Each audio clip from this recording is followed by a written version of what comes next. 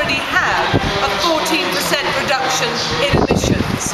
So we can go forward to Copenhagen with confidence that not only have we set targets in Wales that are the best in the world, but also that in going to Copenhagen we can demonstrate we have a plan to meet those targets. Because targets without plans will not work. The world has to develop a plan at the global level, at country level, at sub-national level, the level we are of government, at local authority level, and even at local community council level. This has to be a joint ambition about the way in which we give the human race a future. We have an obligation to developing countries.